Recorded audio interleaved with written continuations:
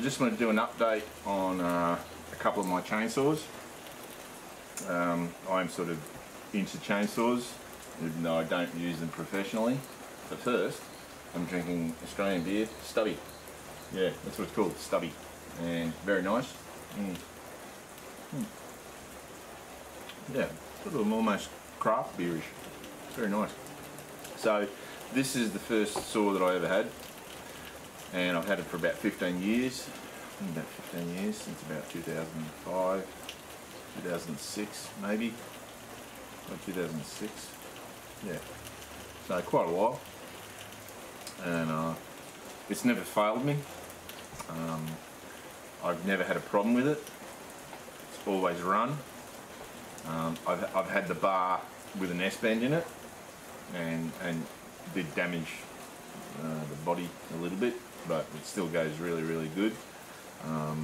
The only thing that I've ever changed on it is the chain, you know, because they wear out, and the bar I had to change because I've got it stuck and put an S-bend in it. But what I've done today, because it's raining, I put, as you can see, that's the original cover, so I put a bar that's that much longer on it, so I've put a silver streak. Yeah, because silver streak goes faster. Yeah. But I don't know. So you'll see that it is a bit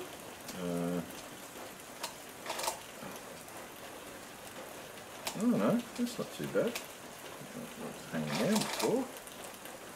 Yeah, and once you don't cut yourself and do that. But a little bit too loose. Yeah. But so I put a new chain and new bar on it, a longer bar. The reason I put a longer bar on it is for reach, just so you're not having to, instead of going,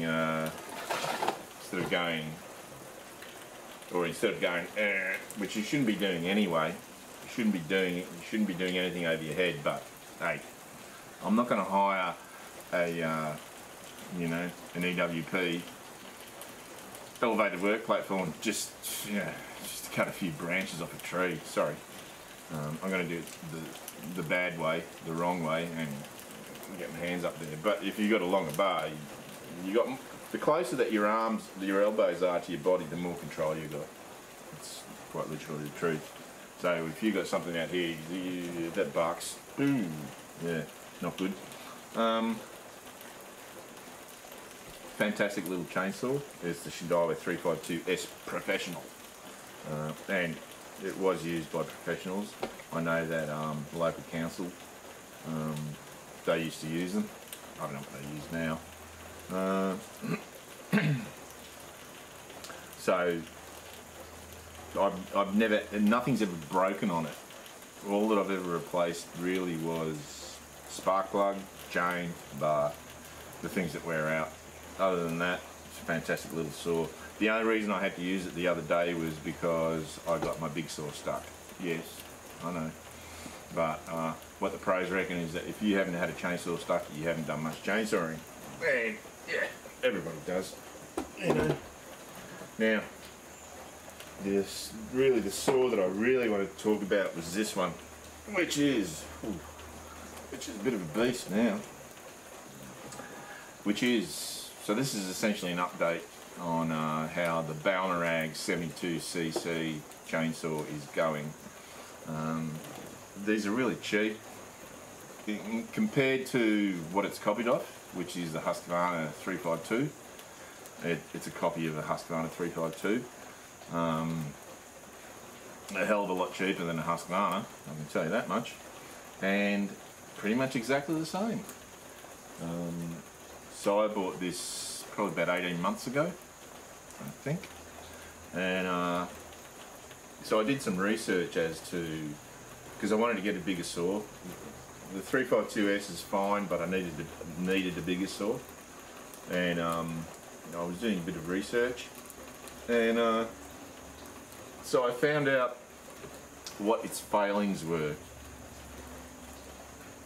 Now, in the 18 months that I've had it, I haven't used it a whole lot, But the fact is that I had this sitting around for about a year, and I only picked it up a couple of days ago when I had to clear a huge mango tree that had fallen over into my yard from the next door neighbours, because the guy who was supposed to take it away, cut it up and take it away, hasn't done it yet, and it's been way too long. It's been a few weeks, so I just got sick of looking at it. So I just chopped it up and threw it back over her fence. She's not the owner, she's just the occupant. So, and the contractor who was supposed to do it, I actually know him personally. He's a great guy. He's flat out, so yeah, he's busy. And this doesn't really bother me. But I did get sick of looking at it, and it gave me a chance to put this thing through its paces after quite a while, after quite a break. Man, that bird is shitting me. There's some little young bird whinging to its parents that it wants food. I don't know if you can hear that. So anyway, it's pissed down rain, so I thought I'd do this video. It's been raining all day. So it's a copy of the Husqvarna 352. It's supposed to be a 72cc. My understanding is it's more like 59cc. I don't know. I haven't had the opportunity to measure the displacement, so I couldn't tell you. But when I was doing the research on it, so I bought it, and after I'd done the research, there was a couple of things that I definitely wanted to replace, or three things that I definitely wanted to replace, which I did pretty much straight up, or I think pretty much straight up. The first thing is the cover. That's a Husqvarna. The reason why it's orange is because it's a Husqvarna cover. And the chain tensioning system that moves the bar in and out on the original Husqvarna is a much better setup than the Baumr AG chain tensioner. It's pretty crap. The reason being that like it looks like the thread is like it's cast, like the screw is cast, and like the thread it's not even an even pitch. It's really poorly done. A serious failing of it. So instead of just buying new tensioner, because then you've got to do some modifications to the old panel, old cover, and I just bought a whole new Husqvarna cover, which cost bugger all. Really didn't cost much at all.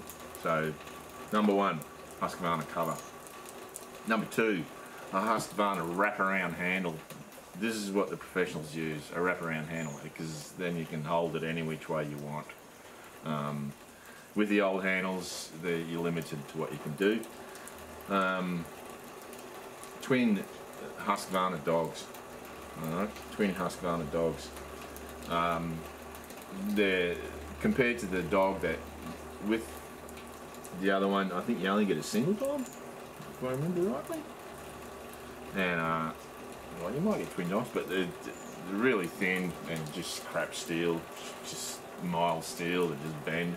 These are a much better quality steel, much thicker and sturdier, bigger, beefier. Now, so that's what I replaced when I first got it. What did I have to replace? So I didn't have to do those replacements. More beer. What I did have to replace was one of these. I can't remember if it was the fuel or the oil. I can't remember which one's original and which one's OEM and which one's a Husqvarna OEM and which one's the original. But one of them leaked. I remember that. One of them leaked. And the reason why it leaked is because the actual, I don't know. In actual fact, I don't know why it leaked, because I thought it might have been because the actual thread is a part of the cast. It's cast, a part of the casting, and if it's not perfectly cast, then the thread will be crap. But if that was what the problem was, then changing the cap wouldn't do anything, because it was the casting. If it was the casting that's the problem, that's the problem. But when I changed the cap for a proper Husqvarna cap, that leak stopped. so that leads me to believe that it was actually the cap. That's the only thing I really had to replace. I didn't have to. I could have just put up with it leaking, but you know, that's a pain in the ass. So what did I do today? So the other day I knocked down that mango tree. That was like a day and a half of work. So that's the original bar length, 24 inches, and I put a bigger bar in it. The seen it? It's Sumura. Yeah. So, and the chain that I put on it is a skip chain. So why did I put a bigger bar on it? Just reach, and this thing's got so much grunt that it can definitely handle it. So you can do, bigger trees with a bigger girth. And I put a skip chain. So skip chains are more efficient. They're supposed to be a bit more dangerous with regards to kicking back, but they are more efficient and the pros use them. That's why you can buy them. The other thing that I upgraded today, so I upgraded the bar and chain, and I upgraded the muffler. That is a very, very popular modification that a lot of guys do, is that they actually just drill more holes in it just to give it more air. So this is a proper job, not a half-assed job. This has got the spark screens, so it's actually got some. It's actually legal because if you've got a muffler that has no spark screens, you're not allowed to use it in certain areas because you'd start fires. Yeah, you don't want to do that here in Australia. You go to jail or anywhere. So that's two upgrades that I did today. How much different does it sound than before? I reckon it sounds a bit, I don't know, maybe a little bit tinnier. It doesn't sound louder. I don't reckon it sounds louder. I don't know. I don't have a decibel meter, so I couldn't tell you. But not a problem. So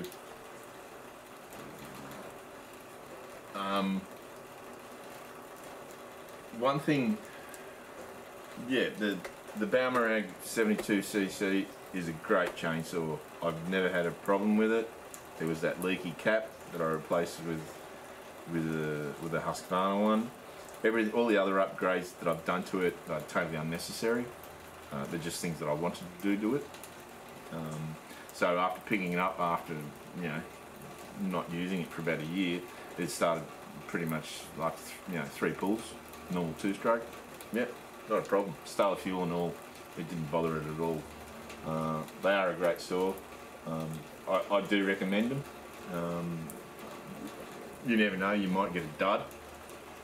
I have seen where some people have had problems with them, like the handles, the spring locators and that, not positioned in the right place, and I don't know. Yeah, I've not had any problem with it. It does say to use 25:1 ratio fuel. Yeah, that's way too rich. Like, that's really, really rich. I wouldn't use anything richer than 35:1 actually. And I for all my 2-stroke equipment I use 40:1, and so I've been using 40:1 in this thing for 15 years and never had, or more than 15 years, and never had a problem with it. All right, I've been using 40:1 through this, haven't had a problem with it.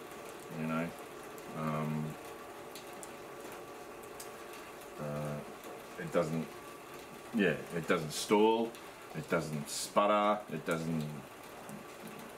I've never had a problem with it, so I just use 40:1. One thing that I would advise anyone who is thinking of buying a chainsaw for the first time is either get some instruction from someone who knows how to use a chainsaw properly, like a professional, someone who's actually done a course, or just go and do the course.